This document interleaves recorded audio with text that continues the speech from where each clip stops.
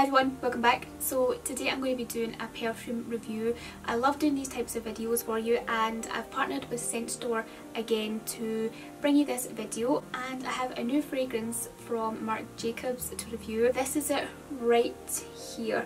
So this is his new one called Perfect, and it's inspired by Marc's mantra, I am perfect as I am, which is symbolised by a tattoo on his wrist. It's a light, fruity and floral fragrance, which I'll get into a little bit more in a minute, but first I want to look at the bottle here.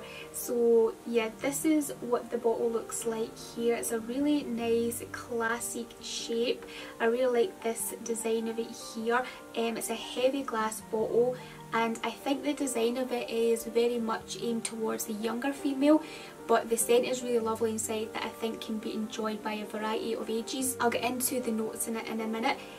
Also, the charm detailing on the cap here adds a really fun, cute touch to the fragrance, which I think this perfume is all about. And each of the charms was selected by Marc himself, and they represent and reminisce to like your younger days and also like his fashion line. So let's have a closer look at each of the charms. We have a domino here, we have a banana, we have this kind of star shape here, which is kind of like a balloon, which you would think you would get, you know, like kind of parties and events, especially maybe like in your younger days or whatever, but they're actually really popular nowadays. And then you have this big bow here. On the other side, we also have a shoe here, and we have an MG, like his MG logo or initials right here. On the other side, there is a high heel.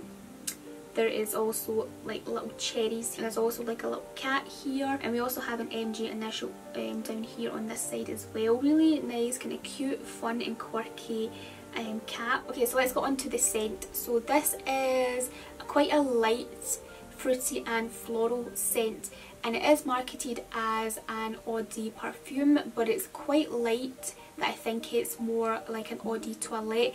Like, it's not intense, it's not strong, and it's not like sexy in any way. The notes inside are rhubarb, daffodil, almond milk, cedarwood and cashmeran, and for me the rhubarb really comes through, but it softens when it's on the skin because of the cashmere note. Yeah, that makes it like a really neutral scent, I think, for a lot of females. So in saying that, let me sum up and tell you my final thoughts on this fragrance. So it's a very fun and cute fragrance. It's fresh, it's lightly fruity and lightly floral, and it's a perfect scent for younger females or anyone who doesn't like such an intense fragrance. Then this is perfect for those. Since I've gotten this, I've seen myself wearing this quite a lot during the day, so it's a very easy to wear kind of daily fragrance that you can wear anytime, any day and any occasion. It's a lovely scent that I think can be enjoyed by many females, and I would recommend it for